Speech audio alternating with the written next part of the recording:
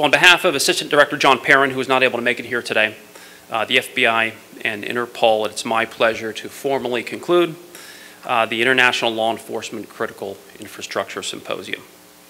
I'd like to thank our distinguished guests for traveling so far and taking the time for this important international event. We hope, as I have, found the symposium to be productive. The FBI would like to thank Interpol for co-hosting this conference and supporting the attendance of over 90 of its member countries from around the world. So, thank you for Interpol. I'd like to extend a sincere thanks to the individuals who worked long hours to prepare, coordinate, and finally to conduct this symposium. Many individuals helped out, including the FBI Weapons of Mass Destruction Directorate, the FBI Police, our Office of Public Affairs, the FBI interpreters, and importantly, our Interpol colleagues.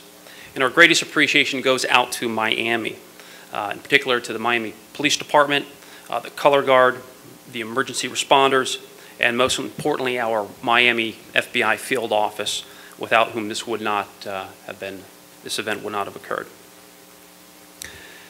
We also need to thank our prestigious presenters.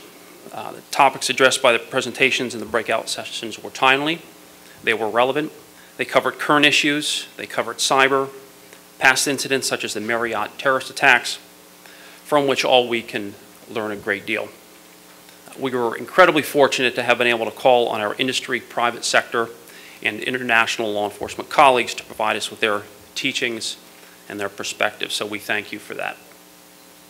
As you know, our purpose was to enhance international law enforcement efforts aimed at protecting critical infrastructure. And we hope that the presentations, the breakout sessions, the demonstration, and the conversations that you've had with your colleagues across the world have helped to identify best practices you can implement when you return home. Let us remember what Mayor Giuliani said: now more than ever we must devote our time, our resources, and our training to ensure that we are relentlessly prepared.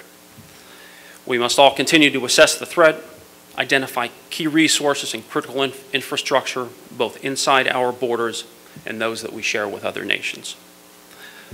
Let us work across the government, the private sector, and with international partners to establish working groups and to develop and refine our response plans. Lastly, we hope that the people you've met here, whether they are FBI Weapons of Mass Destruction coordinators, other Interpol colleagues from the other side of the world, or even a neighboring country or private sector colleagues, that these contacts and connections will serve you in the future. Take advantage of these relationships. Work with your partners to share more ideas and to increase the exchange of information and intelligence.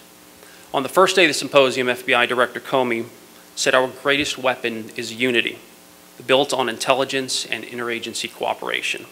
It's built on the idea that standing together we are smarter and stronger than we are standing alone, because no one person, no FBI agent, no country, no agency can prevent or respond to an attack on critical infrastructure alone. Good luck to you all, and be safe.